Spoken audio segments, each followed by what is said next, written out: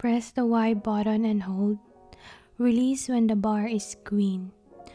Then wait for that sound and exclamation mark to appear on top of your character's head.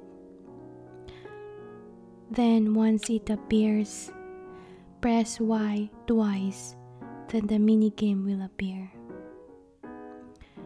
Then tap the Y button multiple times to ensure that the short green bar on the left will be along the level of the fish, and the right bar is your guide on how long you still need to hold the fish not to drop. Once the bar on the right totally turns green and reaches the top, you are done. Good luck!